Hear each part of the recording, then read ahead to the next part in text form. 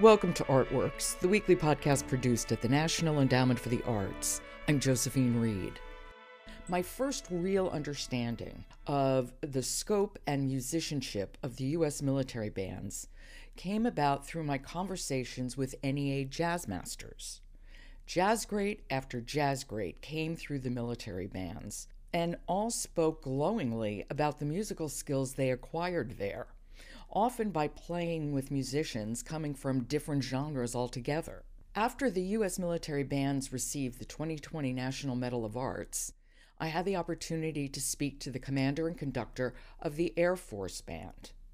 Now, there are 15 Air Force bands stationed around the world, consisting of some 800 musicians. Colonel Schofield heads the Air Force Band, which is stationed right outside of Washington, D.C. It has 172 musicians and 6 different ensembles. It gives about 1,600 performances a year, of which 800 are at Arlington National Cemetery. Heading the U.S. Air Force Band is a dream job for Colonel Schofield. In fact, I spoke with him on the 1-year anniversary of his taking command of the band. With 6 ensembles and 1,600 yearly performances given in and out of the country, there are many moving parts and requires organizational and tactical thinking, along with the vision and musical ability required of a conductor. I asked Colonel Schofield to break down those 2 parts of his job. The commander is the one that's responsible for running the squadron, running the unit, the CEO, making sure that people are in the correct places, they have the right training, they have the right equipment, we're planning out far enough. That's the commander aspect of my job. The conductor aspect is the musical director for each of the ensembles to be able to provide the insight and direction musically on what effect we want to have on our audiences with specific pieces of music. All right, and please run down the ensembles. Sure. We have the Strolling Strings. We have a rock band called Max Impact. We have a jazz band called the Airmen of Note. We have the Ceremonial Brass. We have the Singing Sergeants. We have the Concert Band. There is such a long history of military bands. I'd like you to tell me why you think military bands have been so significant literally throughout history.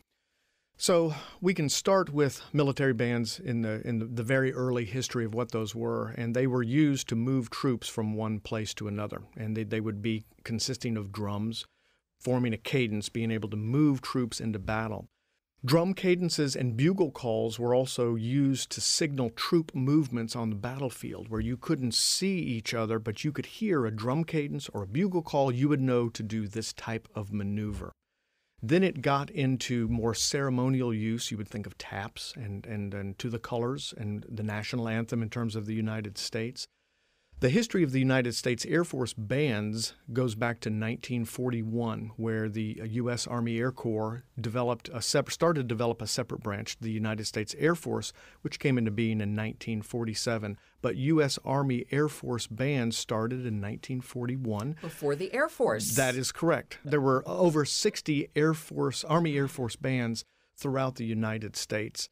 And their purposes were very interesting. Their purposes were ceremonial, troop morale, and to draw crowds for war bond fundraising. How has that evolved throughout the years? And when you think of your mission now, how do you see it? So our mission is the same as all the other Air Force bands as well. We all share the same mission of honor, inspire, and connect. To honor those that have served before us, you look at that as part of our Arlington mission, part of our ceremonial mission in which we play ceremonies for changes of command, anything that you would think of in terms of a military band honoring those who have served before us. To inspire, that's being able to reach out to the next generation to inspire. I also put our international work in terms of inspiring.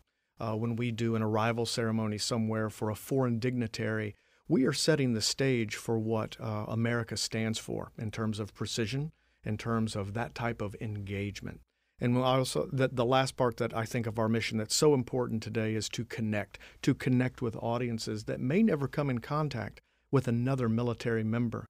When I was stationed in Europe, we would travel through, and I was in Ukraine several times, And not only was I the only Air Force member that these people had ever met, but many times I would be the only American that they ever met in their lives. So this is an opportunity for us to connect with people outside the normal scope of a military operation. You know, we hear a lot about cultural diplomacy, and I really was surprised at the international scope that military bands in general, Air Force bands have. Can you talk about how you see cultural diplomacy working in this context? From a military band standpoint, we are able to project influence, to project a professional image of America and the United States and what we stand for. I think this goes best back to a story when we were performing in a town in Kharkiv, Ukraine, and this is in far eastern Ukraine. And to me, the impact of cultural diplomacy personally comes down to this singular story. After the performance, we were shaking hands, signing autographs, taking pictures. And again, there was no English being spoken. These were all through the interpreters that we had, but the crowd was so engaging and so appreciative of that. And I had a gentleman come up, and he was an ex-Soviet soldier. And through the interpreter, he was shaking my hand, and he told me through the interpreter, "I do not like the United States, but I like you." And for me, I thought that's exactly what we're doing. We are breaking down barriers, and we're connecting with people on a cultural level. That type of trust being built, those seeds of cultural diplomacy, I think, is one of the incredible things that military bands can do for our country. We also have a full-time deployment mission the Air Force bands do as well. We're at an undisclosed location at a base in Southwest Asia, but we perform across the Middle East and Southwest Asia, both ceremonially, doing troop morale, and connecting to those audiences outside the gates that may not have another opportunity to meet an American. So the Air Force Band draws audiences internationally. Absolutely. And we're also very aware that when they come to see an American band performance, there are some things that they want to hear. And when we were in Europe, Glenn Miller is still an incredible influence over there because of what he represented to generations during World War II, and that is hope and freedom. So I was amazed when we played in a school in Poland, and the student body started dancing. They had practiced a flash mob dance when we played swing music, and it was such a gift that they gave us. They love swing music.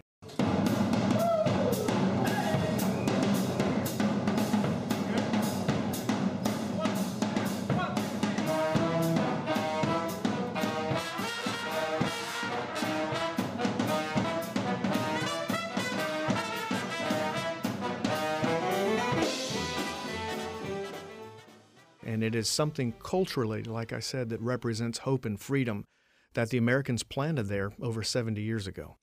Well, I think we should speak about that seed that was planted because Glenn Miller certainly had a hand in what became the U.S. Air Force Band. Absolutely. Major Glenn Miller was a reservist, and he was the first to sell gold records for Chattanooga Choo Choo. So he was an international star before he joined the military. And when he joined the military, he formed his band, took his band, and did those troop morale shows. So he was a world-famous artist even before he joined the Army Air Corps, and then took that around and was able to connect with those troops all over the world, and through radio broadcasts, put that beacon of hope out to communities that maybe that was their first introduction to American culture. And of course, he tragically was killed during World War II. That is correct. Unknown how his plane went missing, but it was a tragedy, and he was on his way to more performances that he was going to do later in that tour. Tell me how you choose the members of the band. The job itself is an incredible opportunity for us to do two things. And when I say us, it is military musicians. We're able to do something that we love and have a passion to do. And it's also an opportunity for us to serve our country through a talent or a passion that we have. So we're very lucky, first of all, to be able to do that. It's a competitive field to be able to get into. So we will advertise a vacancy. People will then send in resumes and recordings to be able to be considered by a committee to be able to be invited to a live audition. Are people outside the military asked to come in and audition or allowed to audition, or is it strictly within the military? That's a very good question. It is outside the military. So one of the important things for Air Force bands to understand is you are accepted into the Air Force bands before you go to basic training. So you go to basic training knowing that you are going to serve as an airman musician when you graduate from basic. So from a civilian standpoint, you come in and audition just like you would audition for symphonies or any other production, a professional musical ensemble, to be able to do that with certain expectations. So we do it behind a curtain, so you're assigned a number on one round, a letter on a number round. We have carpeted floors, so there's no footfalls that may be able to tell or distinguish any type of footwear or gender that you would have based on that. So it's a completely just anonymous audition, and we look for the best qualified candidates that we can find. Well, what I really can't get over is the scope of the music that you perform. It's extraordinary. The flexibility of those musicians, they're doing everything from classical to jazz to rock. So well-trained and talented musicians can do anything.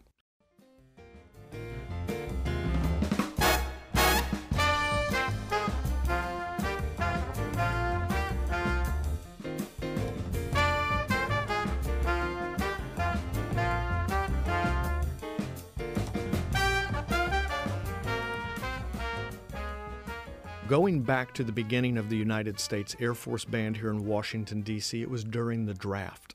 So when the draft happened, they had a wide variety of classical players and jazz players that were thrown together in one ensemble as the Air Force Band and had to be able to not only figure out how to work with each other, but had to play such a diversity of music. So the beauty of that situation is that the classical players taught the jazz players how to play classical music, and the jazz players taught the classical players how to swing. So in that sense, and even today, we continue to learn from each other and build on each other's strengths to make sure that our product is as good as it can be. That's exactly what I was going to ask you. I was going to ask you about how musicians work together to create this great diversity of music. We have a classically trained opera singer right now that is currently deployed, and he's singing in one of our rock bands. And this is not a style of music that he grew up studying in his graduate work, but as a professional musician, you open your aperture to be able to do what the customer needs you to do. And he is an incredible, first of all, he's an incredible member of the Air Force, and then he's an incredible musician and approaching it with such a positive attitude that he has developed into a world-class rock singer, in addition to that classical side that he has. I think our musicians enjoy the versatility that they're asked to do because it really broadens the scope of their musical product. And I think they actively look in many cases for opportunities to broaden and study with peers in the unit that are maybe good at one thing, and our members will seek those people out and continue to advance through their careers and develop their musicianship. How many people does the U.S. Air Force Band reach in a year? So through live performances, all of the Air Force bands, we played live audiences over 9 million people last year. That's in 48 states, that's the District of Columbia and Puerto Rico, and that's in 47 countries. So you're talking truly global reach with Air Force messaging and what we do. With the Air Force Band itself, through social media and broadcasts, we had well over 20 million people that we reached with those performances that we do that are picked up sometimes on social media. We have one single performance that has over 5 million views of something that was just very quickly captured on somebody's cell phone. And it was us singing Cohen's Alleluia in one of the senior leaders' houses for an event that they were having, and the singing sergeants were there. And it was so beautiful that one of the senior leaders filmed it and then put it out, and it had worldwide views like that. Another example of reach is we performed at the Chief of Staff's house with the Polish Air Chief and his wife and his team. And we wanted to, again, have the cultural diplomacy. So we learned and performed a very popular piece in Polish. Now, none of the members speak Polish. So we learned, and again, this goes to the versatility and the willingness of these airmen musicians to learn and broaden their scope to be able to reach the audiences that we're looking for. But we researched, and the singers really figured out how to sell that piece in Polish to a Polish audience.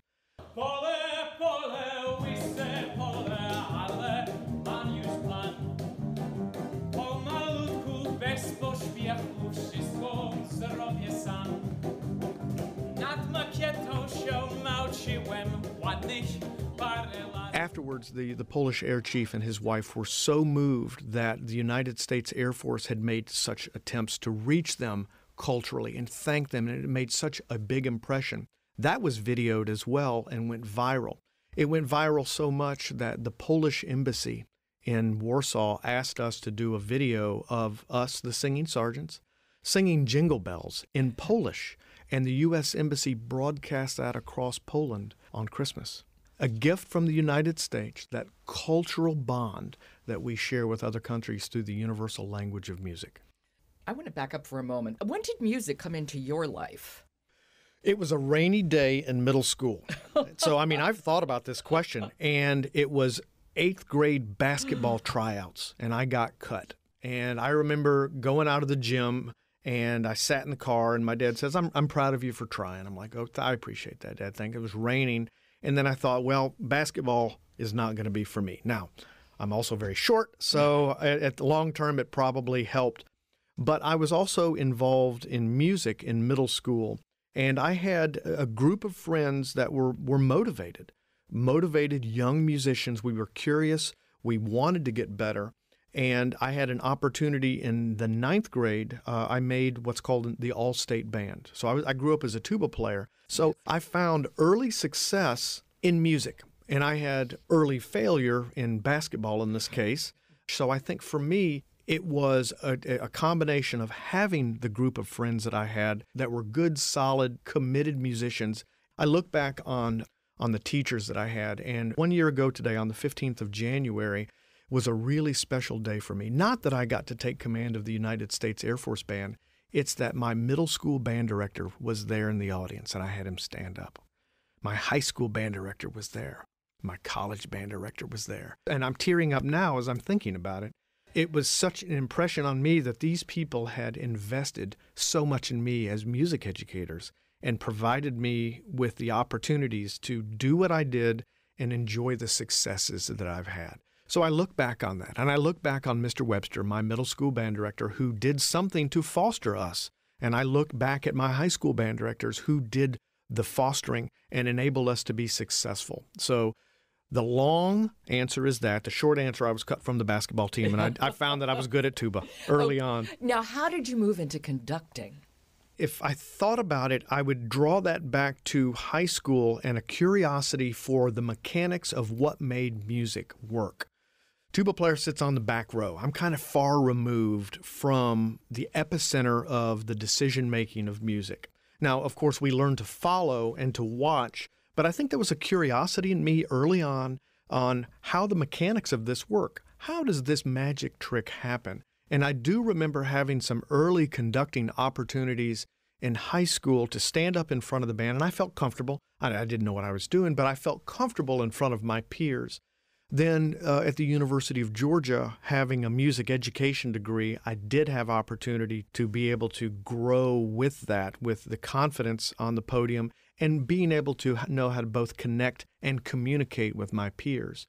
Went to LSU, go Tigers, by the way, and for my graduate work, and had incredible opportunities given to me there, both to watch masterful teachers work and then experience the confidence that's created by successes on the podium. I went there and I taught high school for 6 years in Georgia, loved it. Will go back to education after I finish my service in the military. For me, it was the ability to create a singular identity of composer intent. And I think that's what continues to draw me to conducting, is to be able to take 32 separate parts, a room full of musicians, and dilute the composer's intent into something that I think meets what they wanted to hear. Okay, but how do you do that? What does it take to be a good and effective conductor? I think empathy, understanding what the tenor of the ensemble is at any given moment, being able to read them, I also think having a good deal of musical intuition to understand what the composer is trying to convey to the audiences. You are only the conduit of what they're trying to say to the audiences. Going to talent, the talent of musicians. I really believe that talent is the inherent ability to know how to practice correctly. So harnessing the talent of the ensemble, having an empathy for what they need from you, and having some intuition from what the composer is trying to convey.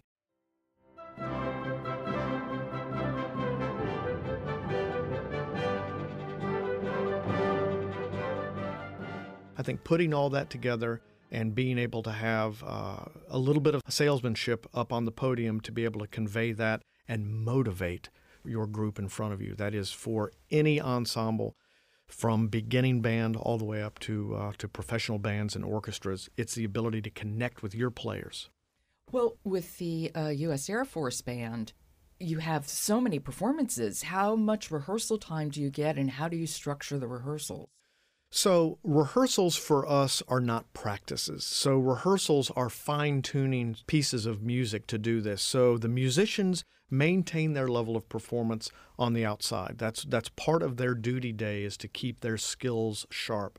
So when we rehearse a piece of music, it is different than maybe a school band practicing. They're practicing their craft while they're learning how to play a piece of music. So the secret for us is long-range planning. So we have our programs planned up through the summer. So the musicians know what the expectation is. It's in the slots. So they will look at the calendar and say, okay, on this day we're rehearsing these pieces. They'll get it out. They'll make sure that they can make it through.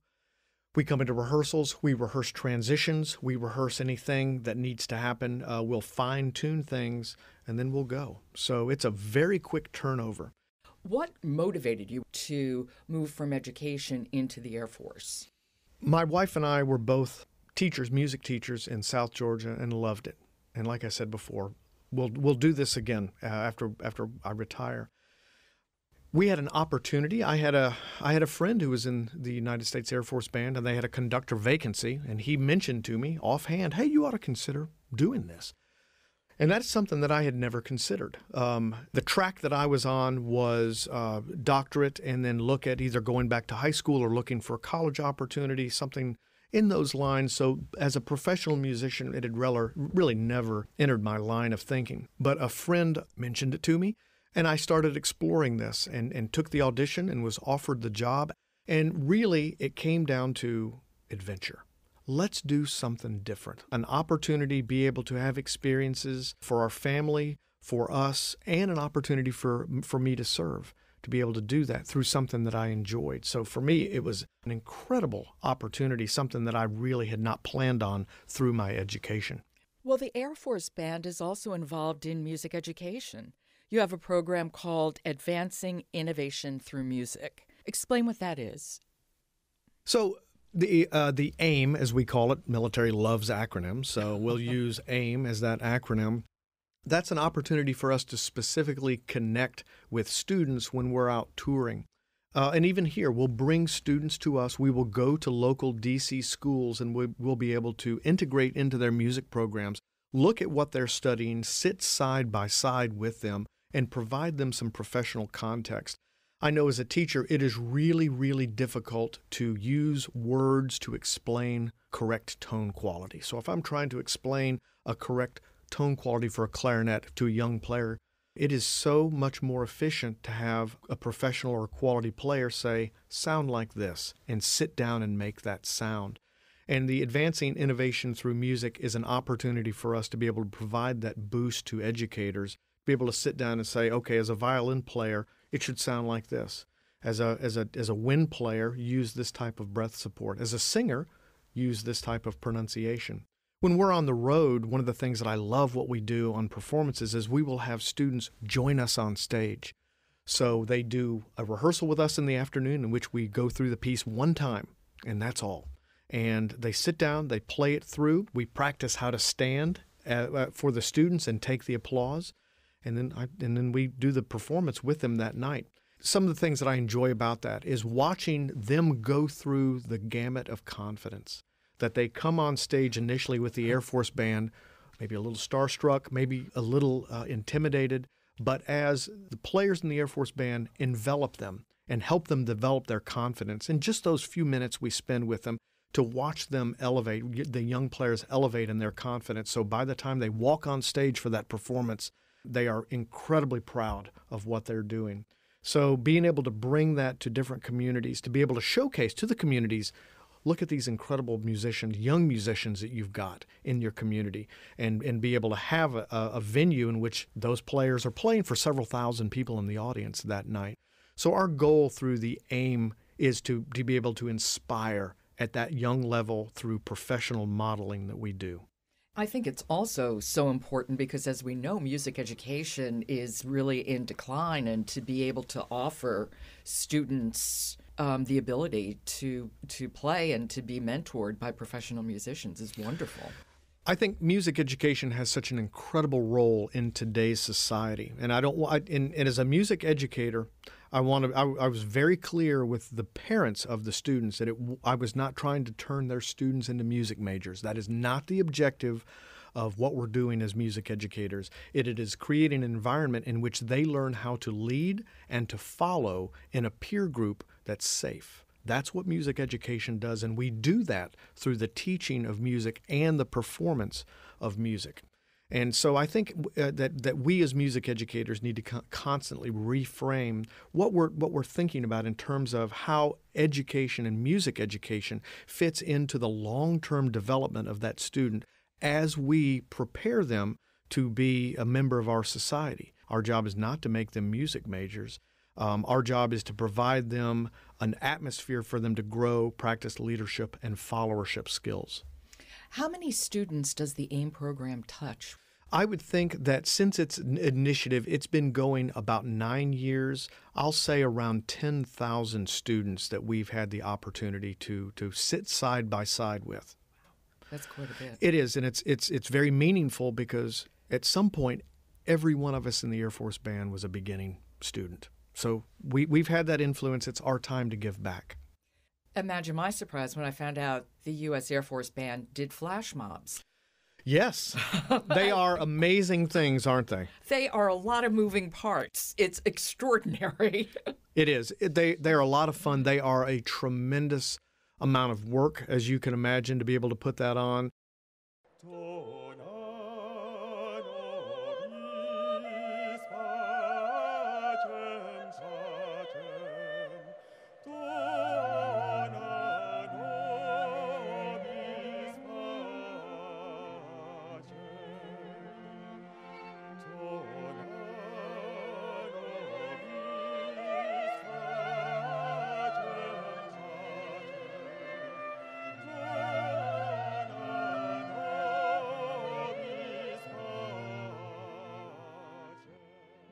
But what we've loved from watching those work is the joy that you've had to be able to watch that and then watch the faces of the people that are there when we do it and watch the awe of what's happening and then the surprise of something else that happens outside of that. So it's another way for us to connect, and it's a unique way for us to connect. And that's one of the signature things that the Air Force Band has had.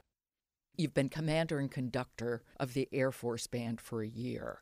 Has there been a moment for you when you're performing a piece of music that you find particularly memorable, either because of the music or the performance or the audience? Believe it or not, Star Spangled Banner. We performed in Chicago in December at a large convention. And during one of our performances, we did a side-by-side, an AIM event, with students from a group called United Sound. And these are students with disabilities. And these are students who play instruments alongside music mentors. So these are high school students that help these students with disabilities play. And I chose the national anthem for these students to play alongside with us. And so we had 10 students and their mentors standing with the Air Force Band as we played the national anthem. And I have a distinct memory to my left as I looked down and I saw this young man. He had to have been maybe middle school, and he was playing violin. And he had one mentor that was in charge of his bow. And then he had one mentor that was in charge of his fingers. So it took 2 people for him to be able to play. But at that moment, for that minute and 14 seconds, he played the national anthem with the Air Force Band. And what it meant to him and what it meant to his parents and to the crowd afterwards, it's something that elicits that response. So for me, watching those students be elevated to that level of respect because of that piece of music, incredibly meaningful to me. And finally, the military bands receive the National Medal of Arts, and of course the U.S. Air Force Band is one of those military bands. Can you tell me what the award means to you, but also to the band members? So I accepted that award on behalf of the Air Force bands, both the active duty and the Air National Guard members, 800 of them, both past and present. So it was an honor for me to stand amongst my other military band peers up there. And I am aware that this award goes back to military musicians since they started for the Army Air Forces in 1941. And I think the special thing is for me to know that they, in spirit, were all standing with me up there to do that, to be recognized for what they have set for over 70 years. We are non-threatening, yet we project strength and American ideals when we go out, and I love that. Okay, well, Colonel Don Schofield, congratulations. I appreciate that. Thank you. Thank you so much. You're welcome. That is Commander and Conductor of the U.S. Air Force Band, Colonel Don Schofield.